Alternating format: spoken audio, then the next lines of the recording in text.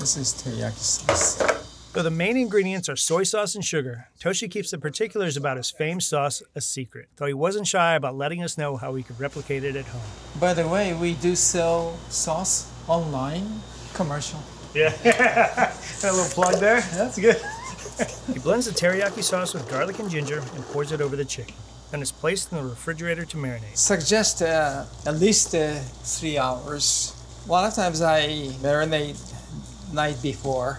After the long soak, the chicken is ready for the grill. It takes about 10 minutes. When I was growing up, I spent a lot of time with my grandma in the kitchen. And I think I had a very similar recipe for my own. It tasted pretty good, I think. Maybe I was hungry. The chicken is sliced, piled high over steamed rice, and served with Toshi's signature sauce. This is our chicken teriyaki.